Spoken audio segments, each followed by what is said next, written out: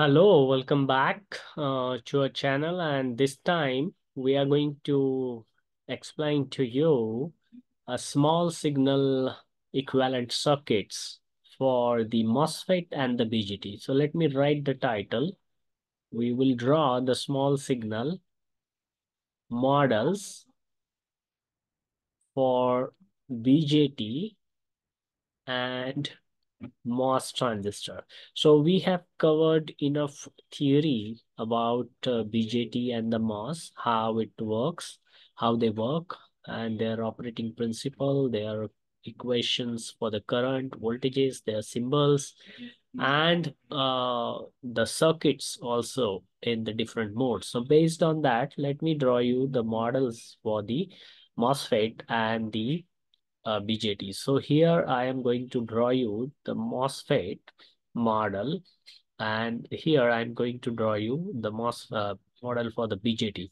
So obviously, here is your positive and the negative where you apply the input signal, and then because of that you have the input current I1 that flows, and then you have, so it's basically a two-port network. So here is the output current, that is I2, and then here at the input side, you will have the voltage drop that is called as VGS. That is the difference between gate and source voltage. Okay, and then here at the output circuit, you can have a dependent current source named as GM times VGS. The value of this dependent current source, which is I2, is equal to GM times VGS. So GM is the transconductance of the MOSFET. And then you can connect it like this, and at the output, you have this RDS that stands for the output resistance of the MOSFET between drain and the source terminal. And this is how you draw it. Then you have a small resistance called as RS, that is resistance connected from the source terminal and towards the ground.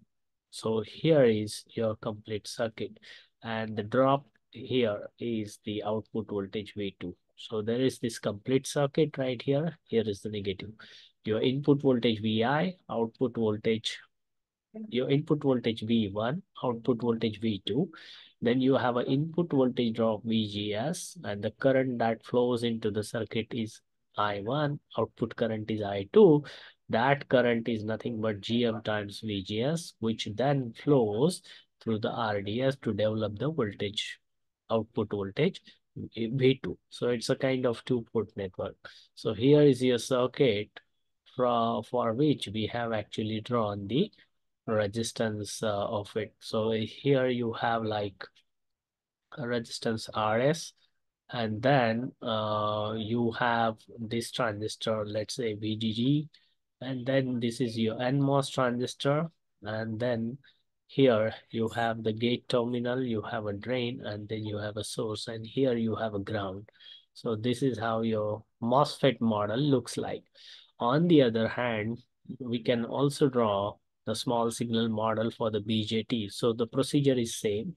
You have the input voltage V1, and then because of that you have an input current I1 that flows through the circuit, and then there is a resistor called as RB. It's a base resistor.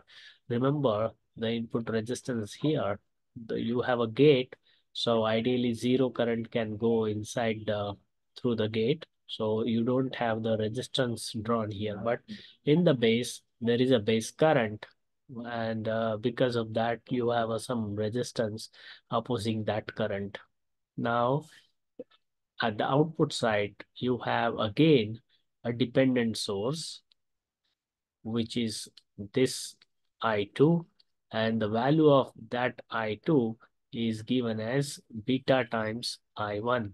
So beta is the DC current gain of the BJT, and then you have an output resistance of the between the collector and the emitter of the transistor. So it's usually very high, just like RDS. And then from the emitter, you have a resistance called small re.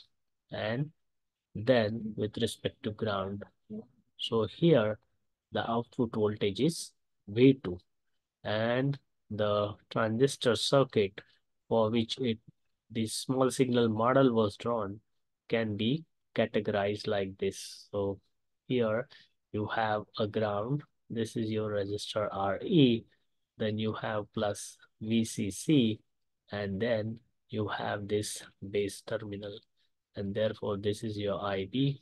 That's your collector current IC or I2.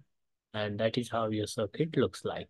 So here we have explained you how to draw the small signal models for MOSFET and the BJT. So hope you like this video. If you do so, do hit the like button, comment on the video, share with others for a wider reach, and subscribe to the channel for more engaging and rich content on this. Till then, wish you happy learning.